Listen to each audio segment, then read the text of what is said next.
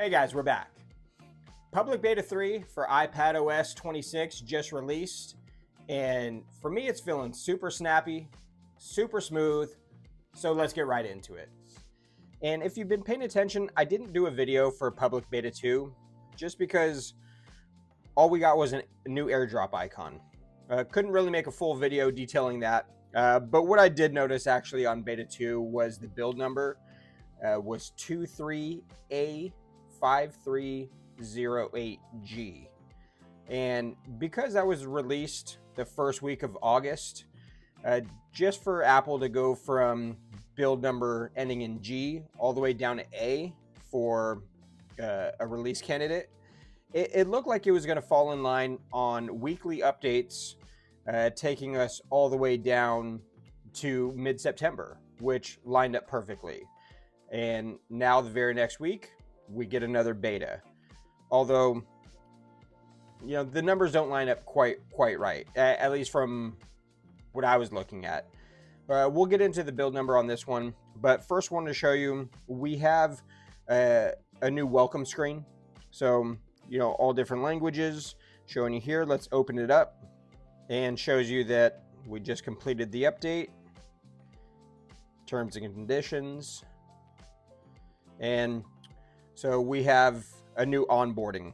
So if you're just now downloading this public beta for the first time, this is going to show you, hey, this is what's changing.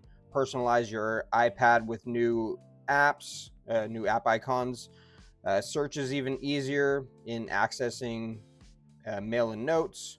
We got the multiple windows and resizing and arranging them. So this is really just going to show you what the main update is all about. So let's continue and see what we got. Welcome everybody, get started. All right, so here's how we have mine already set up. Just a bunch of different widgets and things like that.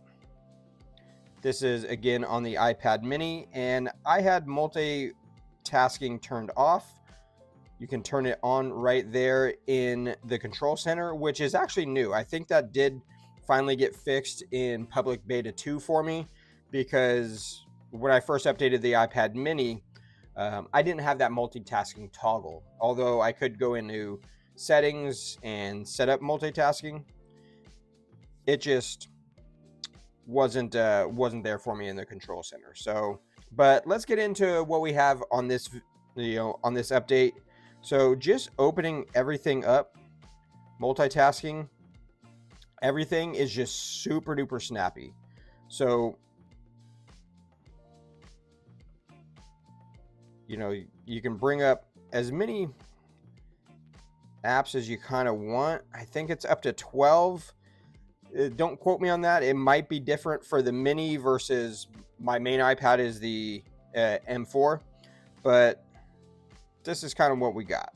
So apps are opening up quickly. We have the traffic lights. You can kind of organize your apps however which way you want them. And on the iPad mini, you know, there's just obviously not as much room to play around with stuff, but you can still do everything that you can do on the 13-inch iPad Pro, you can do on the mini now. So there's no real limitations as far as, you know, what chip you have. I mean, you can, this isn't even the cheapest iPad. The cheapest iPad can run this same stuff as well. A few years old, you know, base iPad. So what you're really getting out of your iPads is so much more now. And what I really believe is them testing out, you know, these multitasking features on the iPad mini is really going to get ported over to this new iPhone Fold that we have coming out. That's what I really believe. I think when we get the Fold, it's going to be a lot like this. So getting used to touch targets from us on a smaller screen, I think that's where they're going to be getting a lot of their information. But, you know, back to, you know, let's stop jibber jabbing. Let's get back to what this is all about. if you double tap up here, also if it's in like a small window, if you want to just main screen it real quick, you can just double tap the top. You can also bring up the menu bar and hit window. You know, you can minimize it from there. You can, as soon as you actually tap onto each one, that one becomes the main focal point for the menu bar. So right now YouTube is the main focal point. Now if I'm touching on Twitter, X, that's the main focal point. So you can minimize things from there, enter full screen from there. But let's get off this tangent. Let's go back to settings about the iPad version 26, and you see the build number here is 23A5318C. So this went from 08G to 18C. So lining it up week by week, I thought we weren't going to have a C build until the week of September 1st, but we're already there. So this is getting closer and closer to that, you know, real launch here in September. And I think the smoothness of this update really shows that. So everything's just super snappy. And we also have some ringtones. And to be honest with you, I never go into this. I don't have my iPads set up with ringtones, but you know, we even got a tone store. Let's go into that. I don't want notification. Oh, it takes you to iTunes. So people are buying ringtones. So this is news to me. I didn't know people were still doing this. This is something that I used to do. We used to have commercials where you'd like literally call in and like pay like $1 and they'd send you like a little like ringtone to your Nokia, like In the Club by 50 Cent. So let's get into these. So it's under reflection.